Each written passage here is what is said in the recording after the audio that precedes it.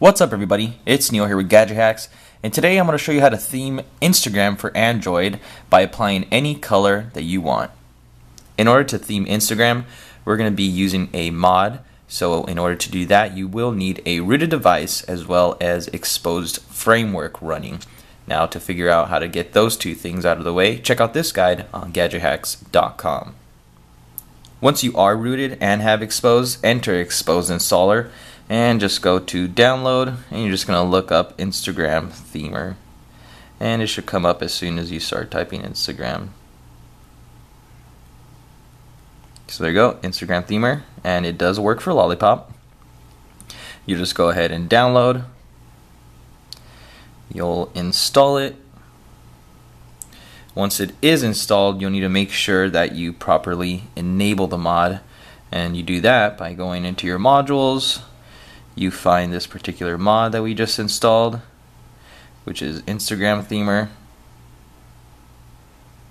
Here we are. So you'll check that, you go into your framework and do a soft reboot. After your device reboots and the mod is activated, let's go ahead and pick a color.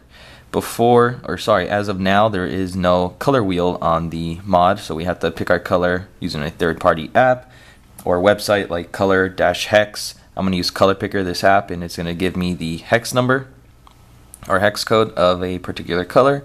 So let's go to Color Picker. Now let's just choose something real quick. I'm going to use this light red I picked, and I'll just copy it using this button right up there.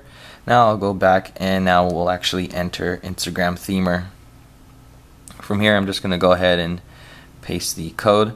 Now you need everything after, or including the hash mark and after it, just like that.